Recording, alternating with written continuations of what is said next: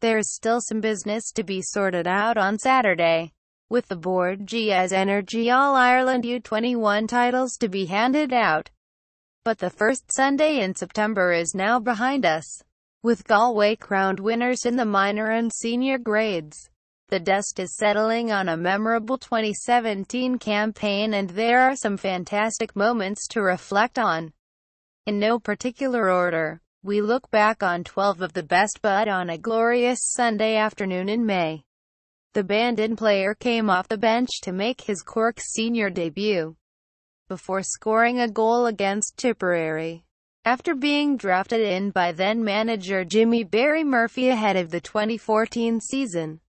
Cahalane was making steady progress. He featured against Limerick and Offaly in the Allianz Hurling League, but it was later discovered that the player had an enlarged heart and had sustained a viral infection. He was advised not to play again, but Cahalane found a way, and his perseverance was rewarded with a Munster medal. 2. Wexford Park pitch invasion in June. Wexford pulled off an historic Leinster Championship victory over Kilkenny. The Slaney-siders had made steady progress in 2017, winning promotion from a Division 1B group that also contained Limerick and Galway.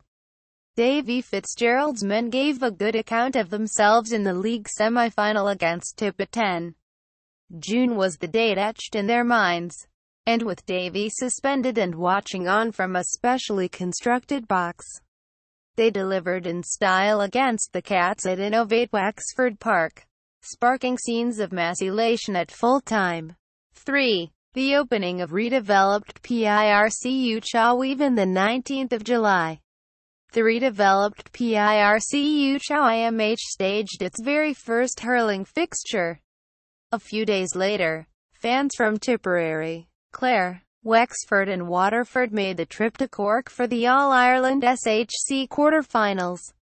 They were two memorable days, as Tip beat Clare before Waterford saw off Wexford in the South East Derby. 4. Paddy Maher meets his match in Geared McInerney in the 2016 All-Ireland semi-final. Tipperary powerhouse PDRAIC Maher met Galway's Joe Canning with a crunching shoulder on the Hogan stand side of Croke Park. A year later, the tables were turned as Maher ran into Galway's Man Mountain Geared McInerney, and was sent bouncing to the turf.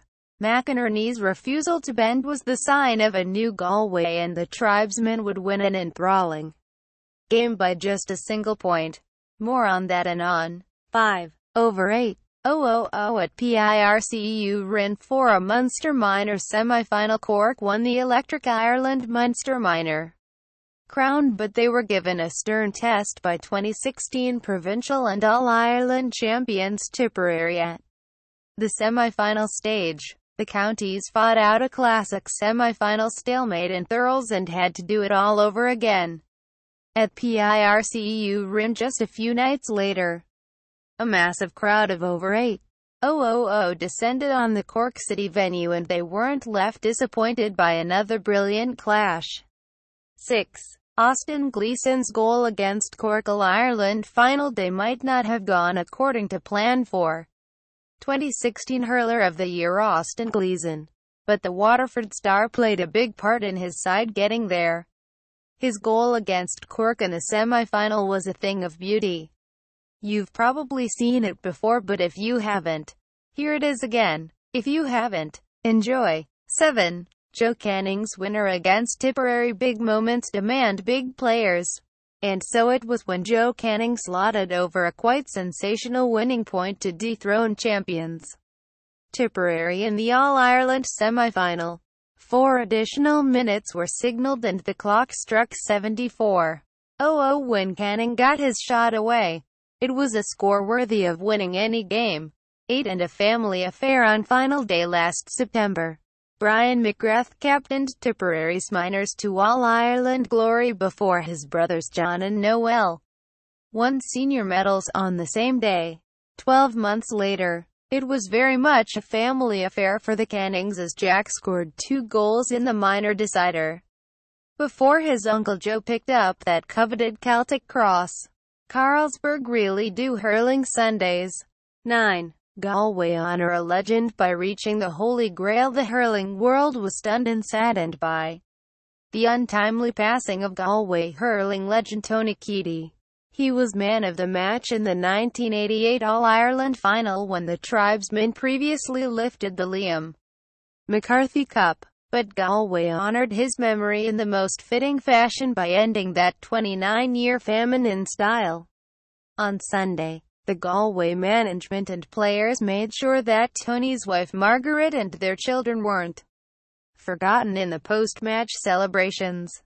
10. Waterford claim first victory over Kilkenny in 58 years. Waterford may have fallen short in their bid to win a first All-Ireland senior title since 1959. But Derek McGrath's Charges did manage to beat Kilkenny in the senior championship for the first time in 58 years. Extra time was required to separate the neighbours in a memorable qualifier at Semple Stadium in July, as Jamie Barron and Maurice Shanahan scored extra time goals after the Cats had come from the dead to salvage a draw. 11. Cork are back. Reports of Cork hurling's demise have been greatly exaggerated. The Rebels came from nowhere to win a first Munster senior hurling title in 3 years. They did it the hard way too, seeing off Tipperary, Waterford and Clare to lift provincial silverware.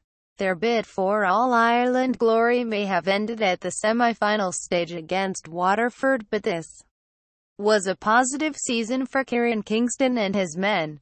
12. David Burke's speech. David Burke became the first Galway captain since Conor Hayes in 1988 to lift the Liam McCarthy Cup, and the St. Thomas man was in top form on the steps of the Hogan stand as he hoisted the precious silverware aloft. "We don't think he left anybody out here,"